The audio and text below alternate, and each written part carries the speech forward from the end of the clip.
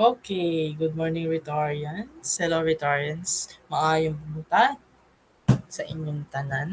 Magayang hapon. Kahit anong araw nito panoorin. Okay? So, let's have a short discussion about causes and treatment of diseases affecting the major organs. Okay, kung hindi ka pa nag-subscribe. Aba, mag-subscribe ka na. Ikaw na lang ang kulang. Okay, so let us discuss the causes and treatments of diseases affecting the major organs.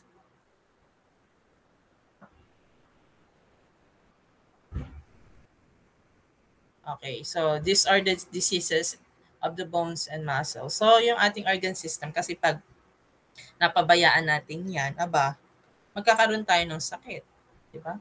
So, ano yung mga posibleng mga diseases na pwede tayong magkaroon kung sakaling napabayaan natin ang ating mga organs. Okay? Kayo dapat inaalagaan yung mabuti yung mga organs nyo. Okay? Yung katawan nyo. Kasi pag nagkasakit, mahal ang pangpa-ospital. Kaya magtipid-tipid tayo. Okay? Kain tayo ng masusustansyang pagkain. Tsaka vitamins at alagaan ng ating mga katawan. So these are diseases of the bones and muscles. So, ito famous to. Okay? Osteoporosis. So this is this old disorder in which bones become brittle and fragile because of loss of tissue. So yun yung main reason niya. Okay? It is usually caused by hormonal changes or the deficiency of calcium or vitamin D. So kung kulang ka sa vitamin D at saka sa calcium, may posibleng magkaroon ka ng osteoporosis. So, pero ang nakakaranas lang nito ay yung mga matatanda. Okay? Pero meron naman nabibili ng mga supplements na para hindi tayo magkaroon ng osteoporosis. Pero, kinakailangan, bago ka pala magkaroon ng osteoporosis, umiinom ka na ng mga ganong supplements. Tayo, habang bata pa tayo, uminom tayo ng mga pagkain or katulad ng mga milks na may rich in calcium tsaka vitamin D habang bata pa tayo. Okay, para ma-absorb ang katawan natin yun at maging healthy yung ating bones. Diba? So yung bones natin, pag meron tayong osteoporosis, medyo brittle na yung natin, bones niyan, diba? Lalo na yung mga matatanda. So ano ba yung treatment sa diseases na ito? So, eating foods rich in calcium and doing exercise. So, alam niyo na. So, kinakailangan natin mag-exercise at kumain ng mga pagkain rich in calcium. Next, muscular dystrophy. This is an inherited genetic condition that gradually causes muscle to weaken, often resulting in disability. So, hereditary to. Okay? So, makikita yung picture ng bata dito. So, yung kanyang katawan, di ba, yung muscles niya, improper, di balance, at saka mapayat siya. So, mahina yung kanyang katawan. Di ba? So, yung normal biceps, yan, ito yung muscle, di ba? Normal lang. Biceps with muscular dystrophy. So, lumiit yung muscles. Okay? Hindi siya nag-develop. Ano kaya ang treatment dito? The treatment is medication, physical therapy, and surgery. So, nakakatakot mo. Swerte tayo kasi wala tayong ganitong sakit. So, diseases of the stomach, intestine, liver, and kidneys. So, this is in our intestine, gastroenteritis. So, this is an inflammation of the stomach and intestines. Okay, it causes diarrhea, vomiting, and nausea. caused by virus and bacteria. Kung sobrang dami na ng bacteria sa katawan natin, hindi na balance yung good and bad bacteria or madaming bad bacteria, so magkakaroon tayo ng gastroenteritis. Okay? Kakaroon ng inflammation doon sa ating stomach at saka intestine. Diba? So, ano yung mga possible treatment? Sorry for the background noise. So, treatment, drinking plenty of fluids to prevent dehydration, taking antibiotics if the bacteria are the cause, and admission to hospital if severe. So, kung kaya pang lunasin or lunasan, yan, inom tayo ng maraming tubig at saka antibiotics. Pag hindi na kaya, admit na sa hospital. Okay, next is diarrhea. This is the frequent passing of watery stool caused by infections in the digestive system. So experience stomach cramps, poor sanitation, consuming of contaminated food and water can cause diarrhea. Kung madumi yung pagkain na nakain nyo. So, kumbaga na-exposure sa bacteria, ay tsak na magluluko ang tiyan nyo. Kaya, bago kayo kumain, tingnan nyo muna kung malinis yung pagkain na kinakain nyo. O hindi pa panis yun. So, ganyan talaga mangyayari. Magtatai talaga kayo. Okay? Ano yung possible treatment dito? The patient should drink more water and rest more. So, we need to drink more water. And meron naman nabibili ng mga yung mga Lomotil, yung diet tabs para hindi tayo para ma-cure agad yan. May mga gamot naman na nabibili. So next is gastritis.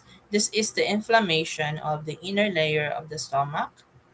It can be caused by infection of bacteria or virus. Yung ating stomach. Okay? Merong inflammation. So, masakit talaga yan. Parang kanya, pinipilipit ka niyan sa sakit. Dahil ito sa infection of bacteria and virus. So, ano ba yung treatment? Antacids can help to relieve mild gastritis. Avoid alcoholic drinks, smoking, coffee. Yung mga acidic na pagkain. So, bawal nyo yung wag kayong intake niyan kasi lalong lalala yung gastritis nyo. Katulad ng mga alcoholic drinks, yan, smoking, and coffee. Next is constipation. This is the opposite of diarrhea. Talaga naman, ako talaga nun, tinibi talaga ako. Ang sakit talaga.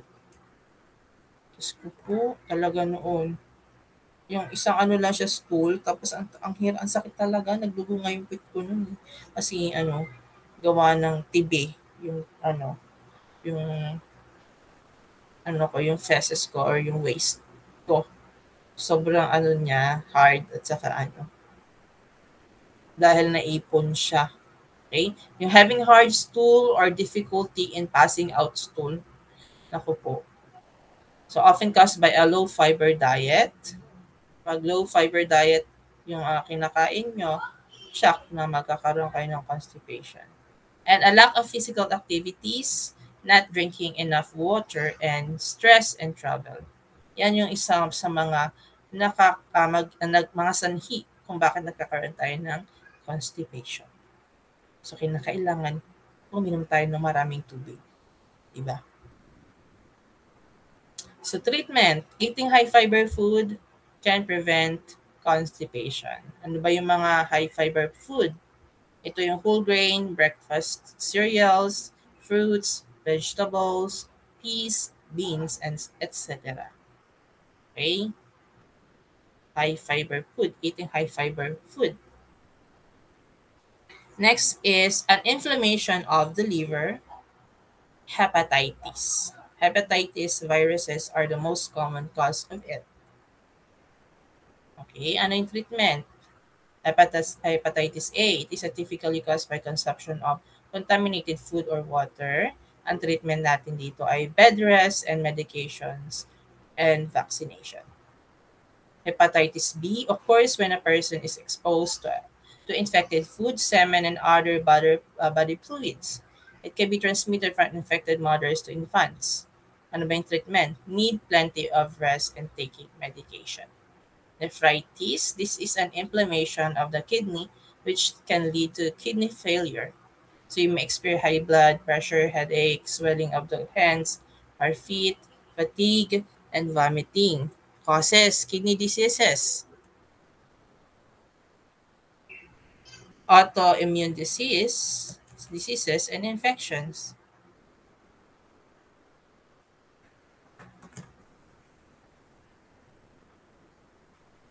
Okay, treatment. Following a proper diet, drinking a lot of water every day, exercising every day, and an adequate amount of rest.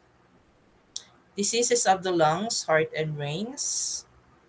Okay, lung cancer is a disease which is usually caused by smoking. The cancerous cell blocks the air tubes and stop air from getting in and out of the lungs. So, naku, dapat hindi kayo ma-expose sa mga maninigarilyo, mga naninigarilyo. At talaga naman, magkakaroon kayo ng lung cancer. Treatment, chemotherapy, radiotherapy, and surgery. So, ito yung mga treatment. Pneumonia, an inflammation of the tissues of the lungs caused by a bacterial infection. The symptoms include coughing, fever, and breathing difficulty. So treatment.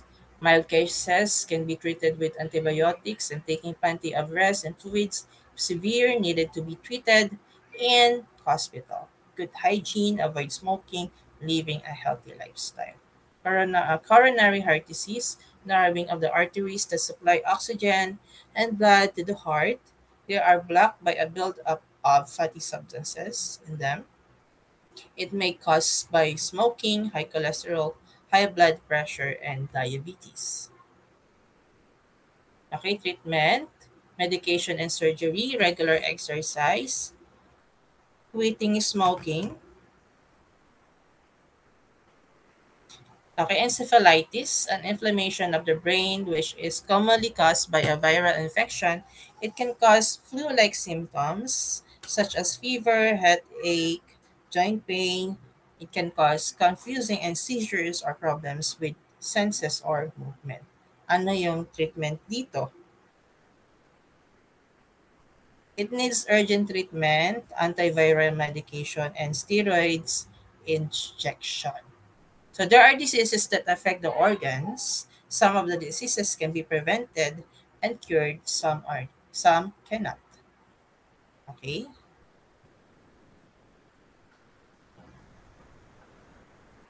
Wait lang. Mag-join in lang ako sa ibang ano ko. So we have good habits to care for our body.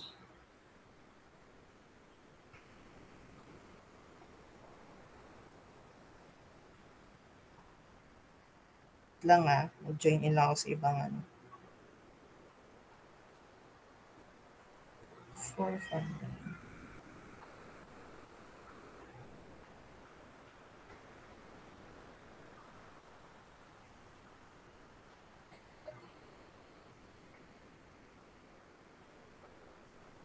Okay. Okay, good habits to care for our body as a whole. So we need to eat balanced diet. Exercise regularly, avoid smoking, taking drugs.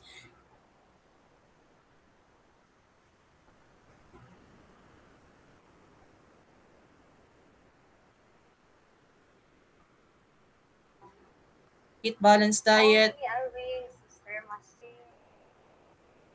avoid smoking, taking drugs, and drinking alcohol.